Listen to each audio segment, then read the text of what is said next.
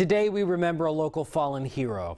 It was 2 years ago today when Gunnery Sergeant Thomas Sullivan was gunned down during an ISIS-inspired terror attack on military facilities in Chattanooga, Tennessee. His family has been keeping his memory alive in many ways. His brother owns Nathan Bill's Bar and Grill in Springfield, where fundraisers have been held and pictures and dedications are posted. A Remembrance Run 5K was held in his honor. A park was dedicated in his name. And Gunnery Sergeant Sullivan has been posthumously awarded a Purple Heart, Springfield's Medal of Valor, the Lieutenant Frank Murphy Medal of Valor, and in May was awarded the Navy and Marine Corps Medal.